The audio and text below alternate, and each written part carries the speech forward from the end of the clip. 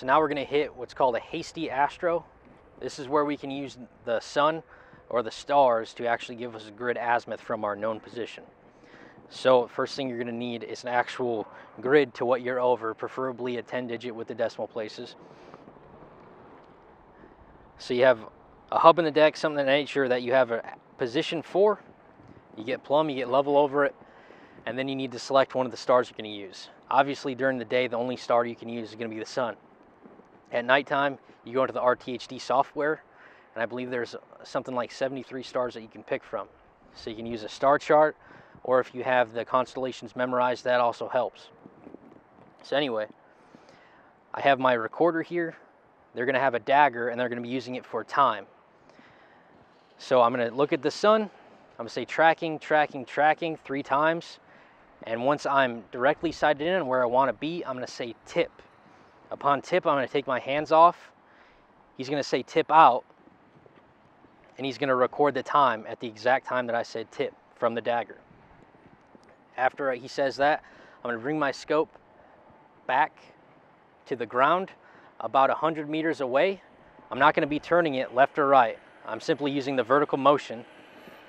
And I'm going to send somebody out with a stake, and I'm going to use hand and arm signals for them to get directly in line with my crosshairs. So I'm moving them to get into my crosshairs. I'm not moving my crosshairs to get to them. Once it's in the deck, I tell them to put it in the ground. They come on back, and then I can go back to the sun and track it one more time. So again, I'd go back to the sun. I'd get on my upper motion, tracking, tracking, tip, tip out. My recorder would then record the time once again, and I would read off my scale reading. So at that time, my first reading should have been 0, and my second reading is going to be what's called my check angle, and I compare that with the computations. So now I'll do an example for you. First thing I'm going to do is set my upper motion to 0000.0.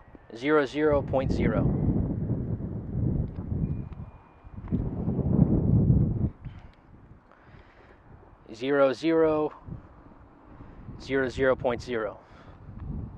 Now with my lower motion, I'm going to sight in and track the sun. So I'm going to use the shadows on the aiming circle. Tell me roughly where the sun is.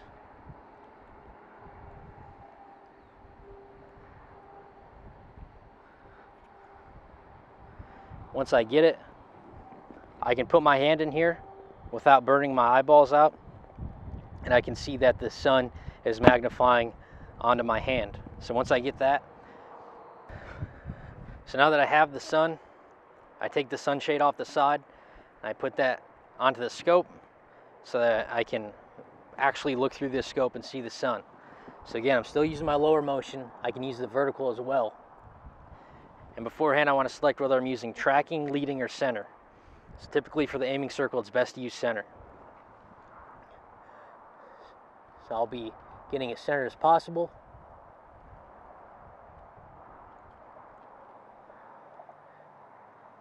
And once I think I'm close to where I'm actually moving with the sun at my fine point of aim, I'll say tracking, tracking, tracking, tip.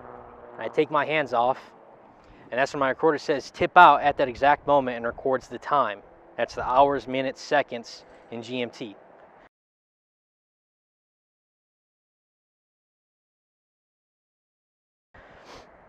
So once he has that, we look at my scales.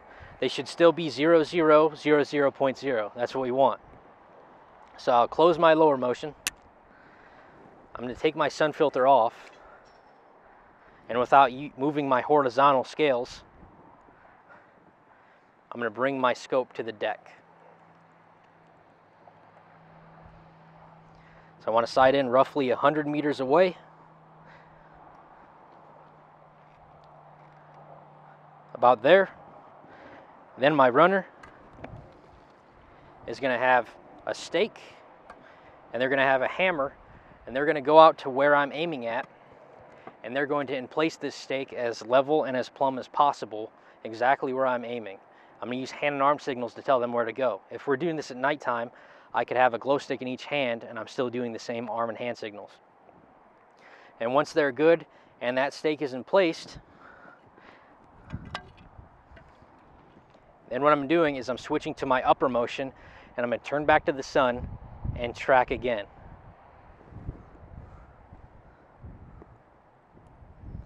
So I have to find the sun first.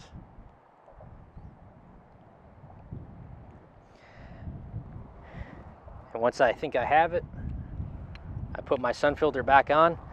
I look through, and using my vertical and upper motion, I track the sun. So I go tracking, tracking, tracking, tip, take my hands off, tip out. My recorder again records the time that I said tip, hours, minutes, seconds, GMT time.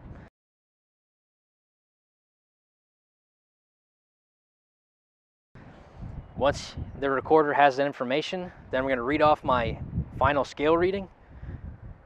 For example, mine is 0055.5. That means my manual check angle is 0055.5.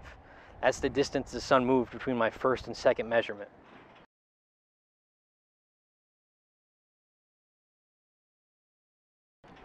So then my recorder takes that information, puts it into the RTHD computer, computes it, and what that gives is a grid azimuth to the stake that we just put out. So here we have the field recorder's notebook page. What the recorder is going to do is take the circled information that you can see here, so from the remarks, the date, and then the actual time and horizontal measurements. He's going to copy that into a Hasty Astro navmag form right here. So he simply copy pastes it.